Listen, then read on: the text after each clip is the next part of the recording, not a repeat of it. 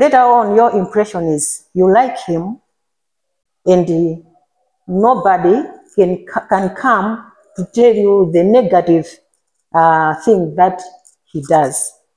You cannot hear.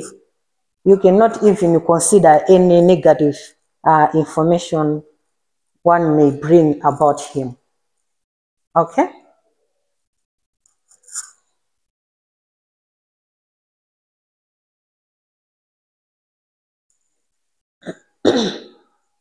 So we have mitigating the impact of bias in impression formation. We have 4 different ways how we can mitigate the impact of bias in impression formation. The first one is critical thinking, whereby we need to think critically and analyze the information before we make the conclusion. Secondly, it's a seek disconfirming evidence. On this point, we try to seek more evidence that may confirm one's characters before we make our last decision. You try to source some other evidence about one's character or one's behavior.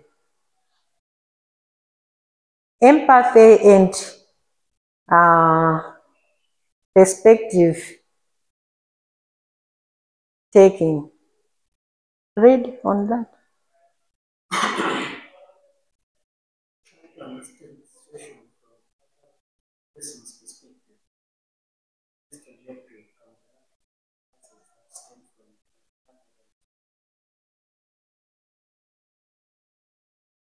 Okay. Can you explain what that point is trying to say? I will give an example of acid. Doing something. I'll have to choose To the conclusion. Okay. All right. And the last one,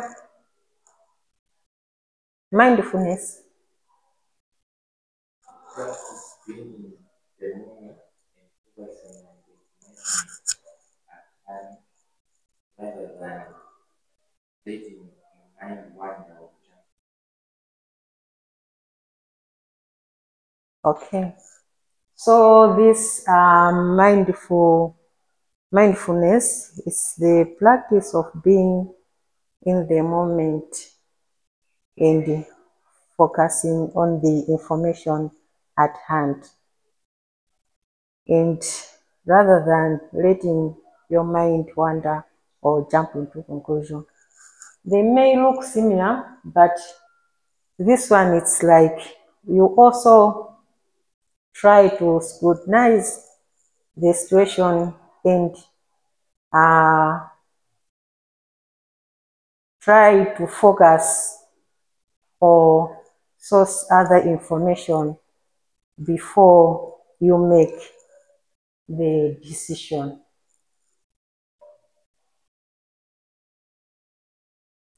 While it is not possible to entirely eliminate biases from our thought process, these strategies can help only to reduce their influence and allow us to form more accurate and fair impressions.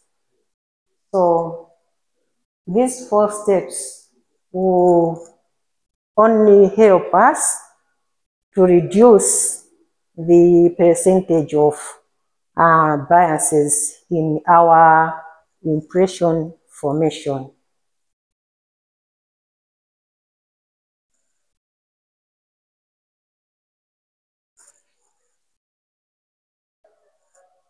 The role of impression management in impression formation.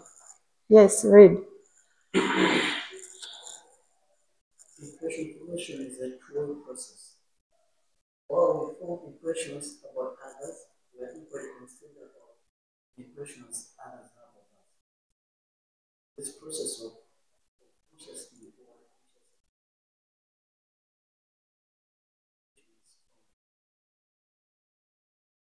this process of consciously or unconsciously manipulating others from about us is known as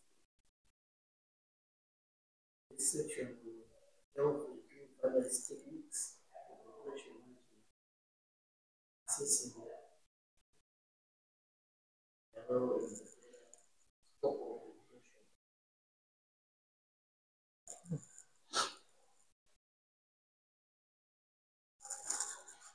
Techniques of impression management. Yes, yes. Impression management involves a variety of techniques, and these can be broadly categorized into assertive strategies. Assertive strategies are proactive measures taken to include self-promotion, highlighting one's strengths and exemplification, demonstrating motivation and implication, using flattery or conforming to others, How do you understand that point?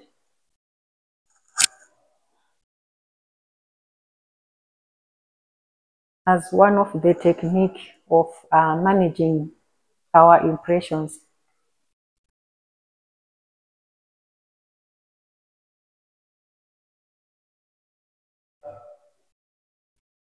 the just measures that put oneself in a way that we can see positive ways, like self-promotion. Okay. Yes. How do you look into that point?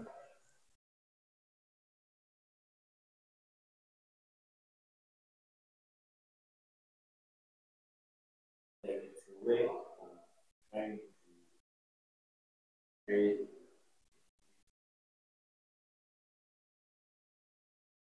that the ones who are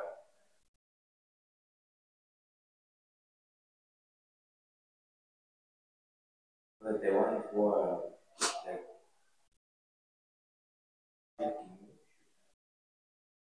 thinking Yeah, that's it. So it's like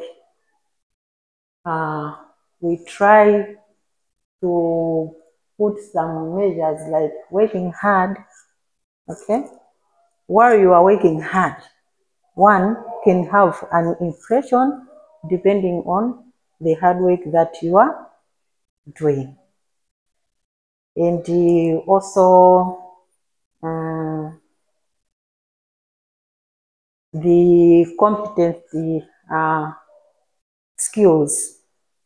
When you are rendering the skills in a good way, one can also have good impressions about our skills. So this is all about having assertive strategies that may give a positive information.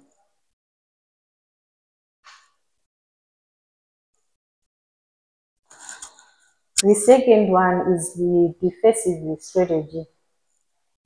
Yes, read. Defensive strategies, on the other hand, are reactive measures. One is self-immunity. These may include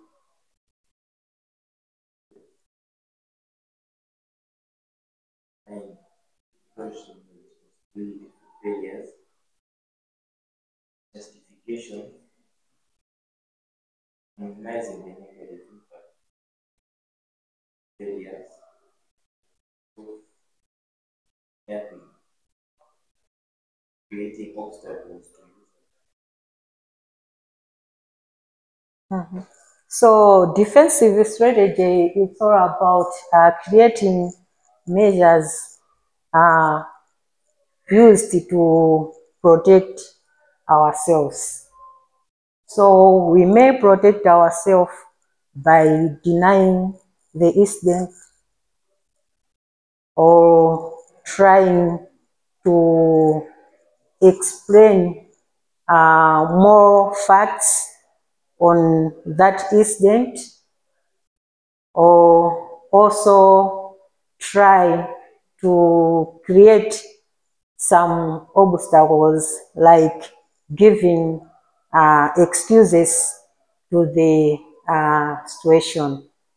So this is all about the defensive strategy in impression management.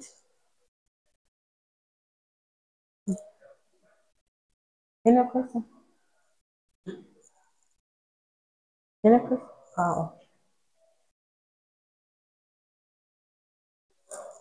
So the effectiveness of impression management strategy. The effectiveness of impression management strategy often depends on the context and the authenticity of the behavior. For example, self-promotion can be effective when there is a factual evidence to back up the claims. However, it is perceived as bragging or exaggeration, and it can also backfire on us. It can bring the negative impression if we are not so careful.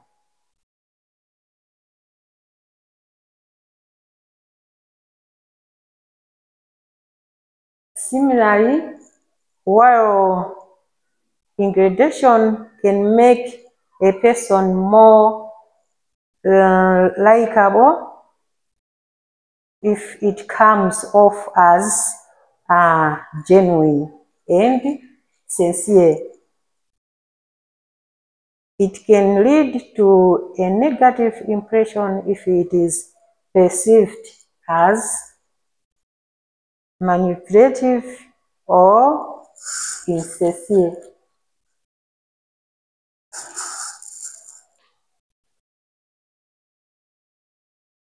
Okay. So let's have a read assignment.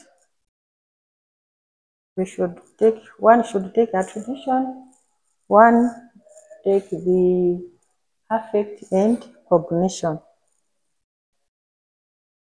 Let's read on those topics.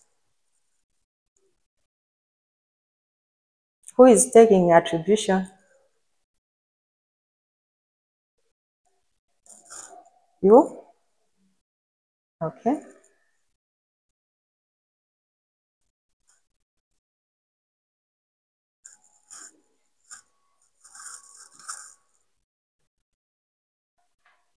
Please, let's remember in our next class to present these topics.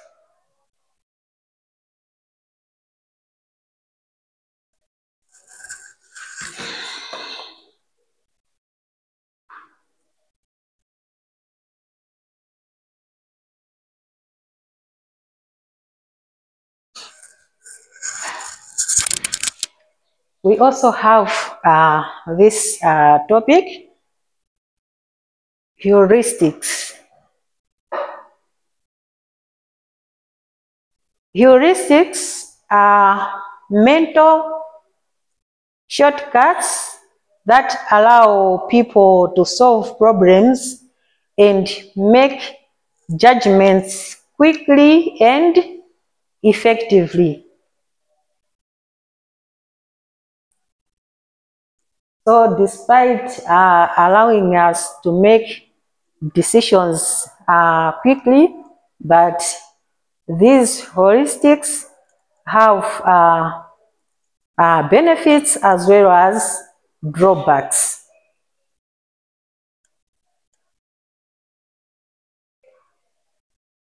Common types of heuristics rely on availability, representativeness, familiarity, and echoing effects, mood, scarcity, and trial and error.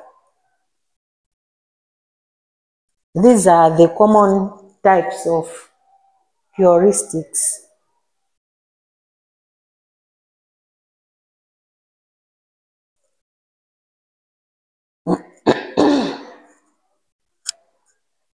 So they play important role in problem solving as well as in decision making.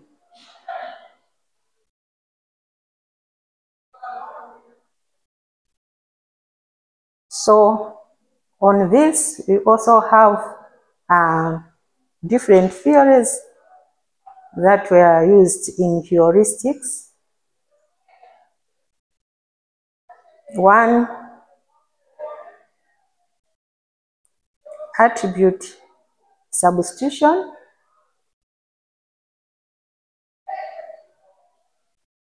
Whereby people substitute simpler but related questions instead of more complex and difficult ones. On this point, it's whereby we have a complex situation which needs us to make a difficult decision, but we end up simplifying the decision.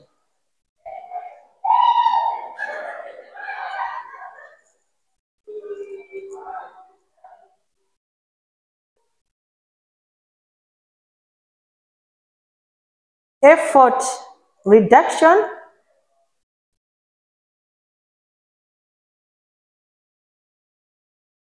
On effort reduction is where people use heuristics as a type of cognitive readiness to reduce the mental effort required to make choices and decisions. Just because the heuristic is a shortcut way of making decisions, so the effort reduction is whereby we look into the laziness of our brain in making decisions.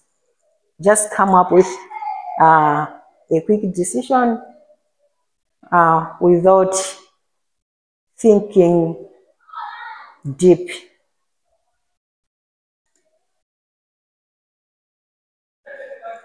Fast and frugal.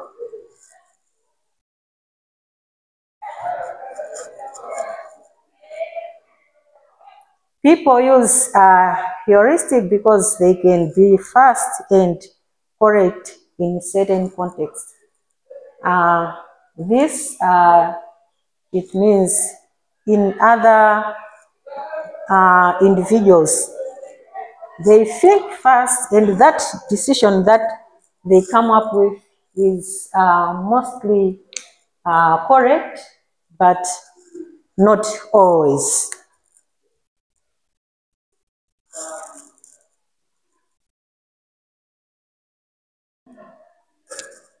So we also have different types of heuristics. The availability, yes, read. Available heuristics involves making decisions based on what is something. When you're trying to make a decision, you might think several examples. Try to explain on that point.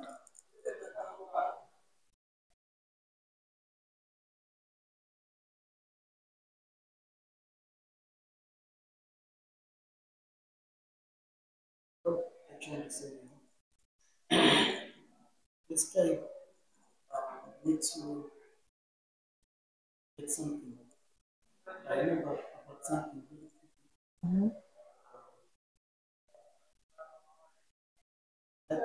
that has some relevance.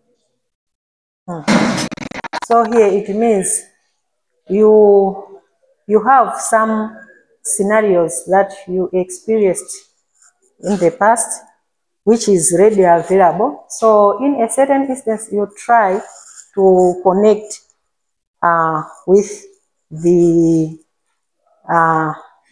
that instance to the recent one.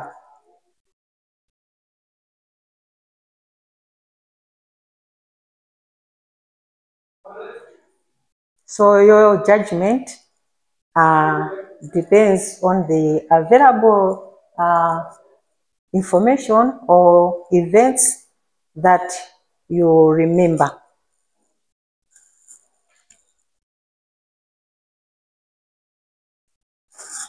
Yes, familiarity.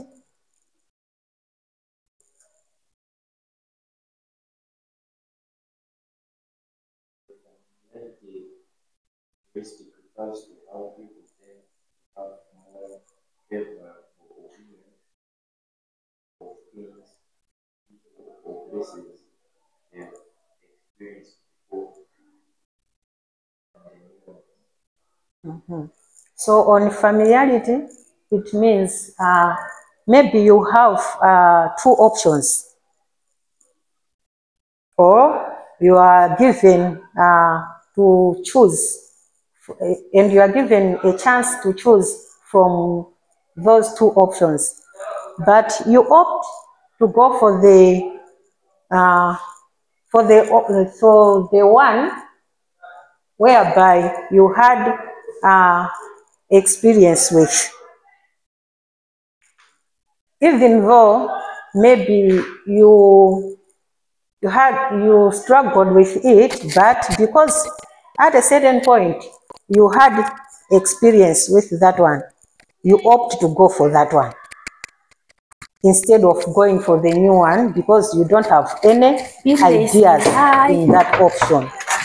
You rather go for the challenges in the first option because you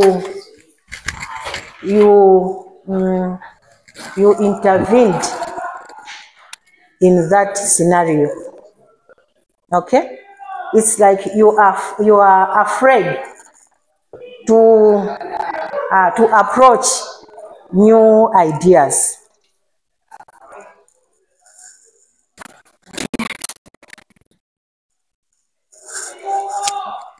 Representativeness.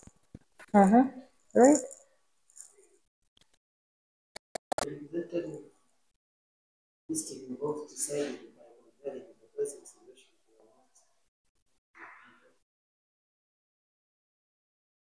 We're trying to decide if someone is trustworthy,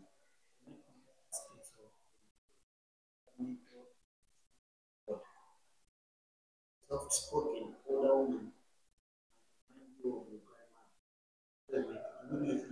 information is time. However, this is an example of implicit bias. Someone trustworthy. It's straightforward.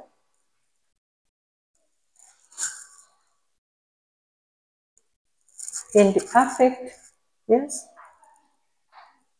The other listed involves making choices that are influenced by an individual's emotions at the moment.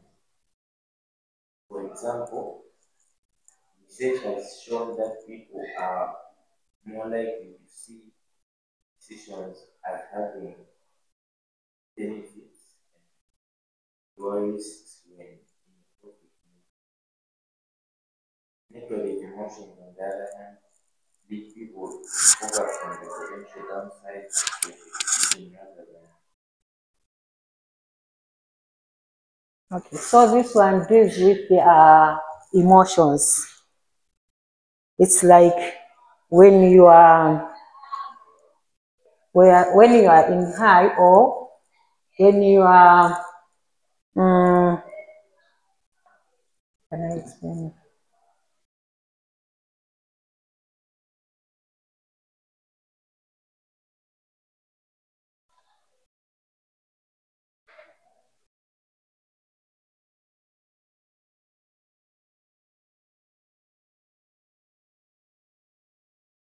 Okay, like maybe you are depressed, okay?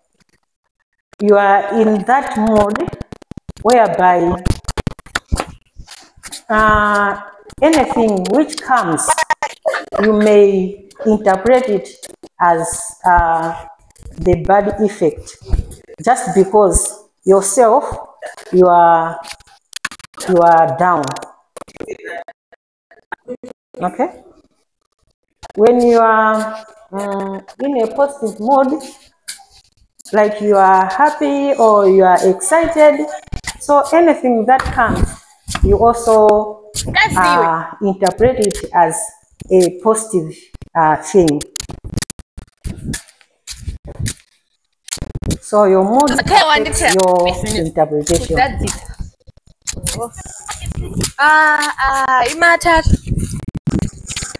The scarcity. Yes. Yes.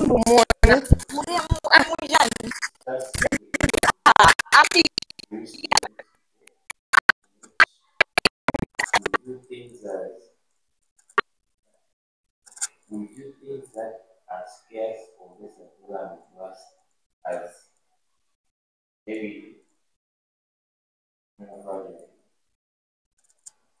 Marketers often use the scarcity risk to influence people to buy certain products. This is why you often see signs that advertise limited time only, or that tell you to get yours while supply is last. So this one is the scarce thing, whereby we make decisions on the availability of things. In this one is also straightforward, whereby when the things are present, they advertise so that one is able to access those things, because the moment they last, it will take long for them to access.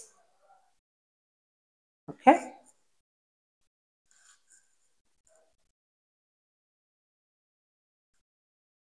Yes. Good. Peter Pass involves the tendency to be overly influenced by the perspective of information we get. It can make it more difficult to consider other factors and choices. For example, after bias can influence how much you are willing to do in terms of the principle of intention.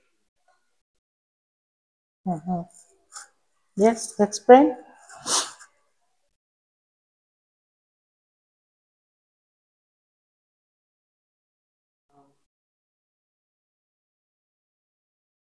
started,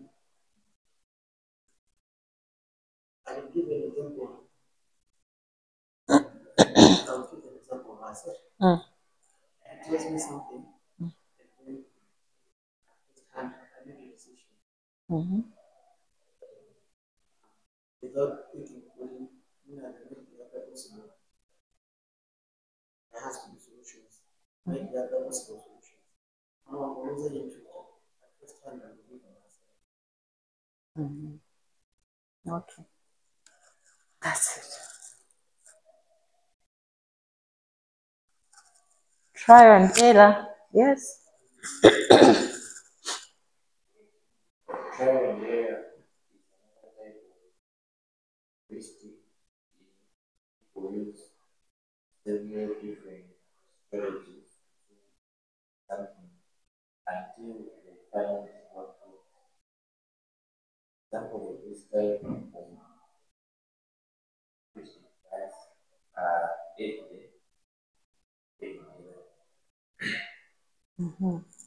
So the try and error is whereby we try to do different activities or try to apply different methods in something so that we see which method is working on that particular thing. And another example is when children are playing games. They try to use all their means until they are able to manage the game. So this try and error takes place in our daily activities.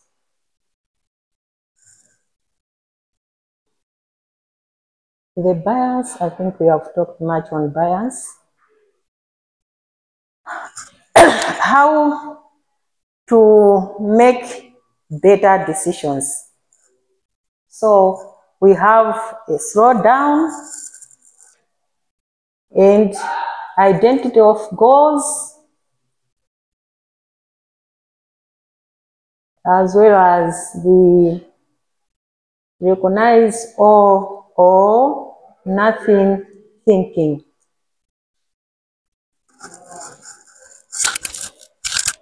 On slowdown, we are more likely to make an error in judgment if we are trying to make a decision quickly or we are under pressure to do so.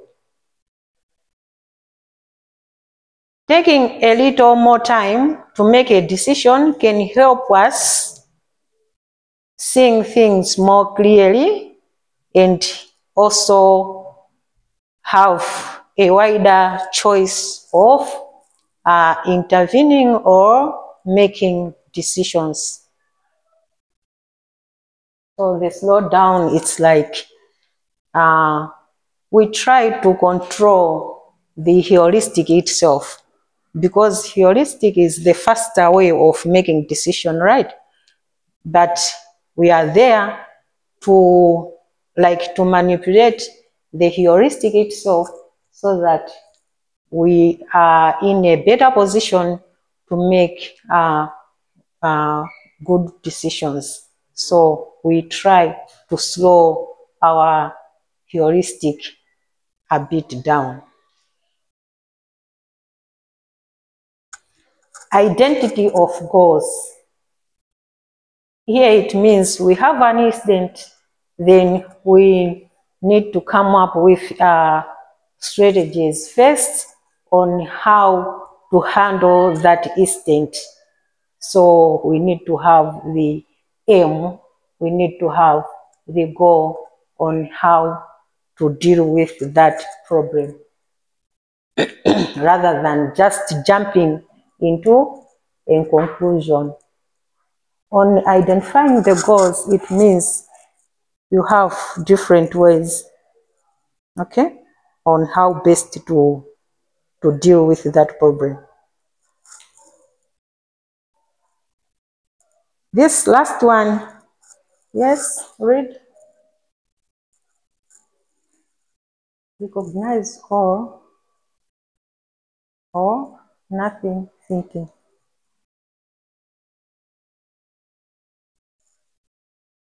When making a decision, it's a common purpose of the behavior to pick a single well-defined path, and there is no code. In reality, this often isn't the case. Sometimes there are compromises involving two choices or fourth option that we didn't even think of. Try to recognize nuances and possibilities of what choices involved, producing or How do you understand it?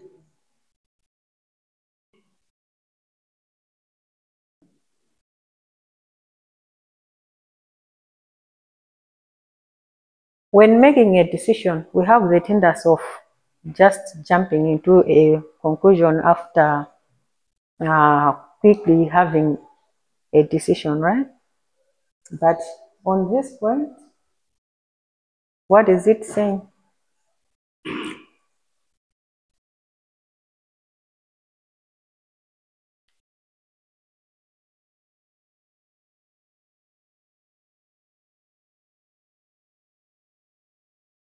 what is recognize all possibilities.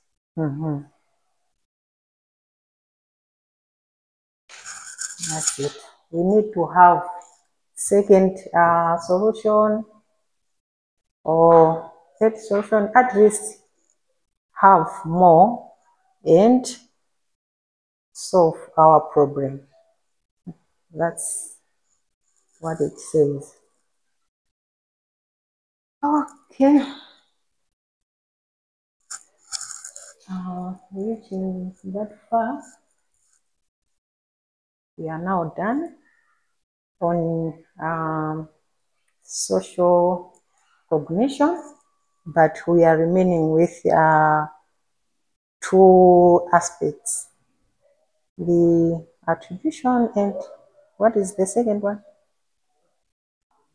Yes. So please, let's come up with brief notes on that so that we will just present while also will also come with another topic. So that's it. Is there any question?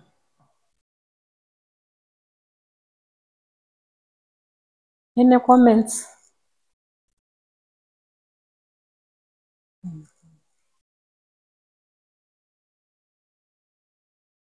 You have notes? Since we started our lessons, I gave you some notes. That is, yes.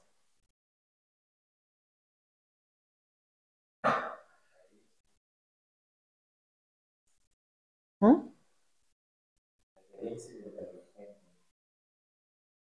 Yes, I sent notes.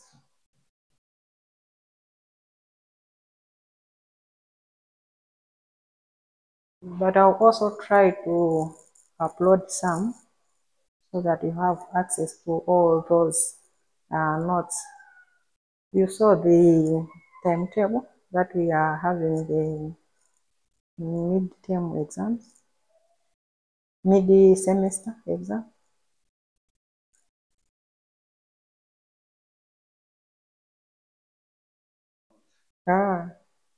It's,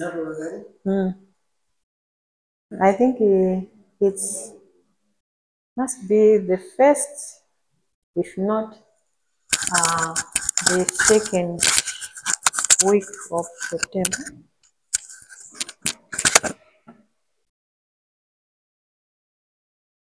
Are you active on your WhatsApp group? Yes, I am in WhatsApp. But you are not active.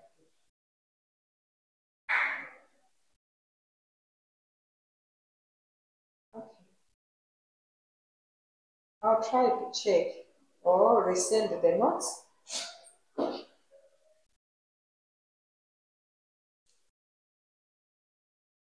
Okay. We'll meet next week. Listen.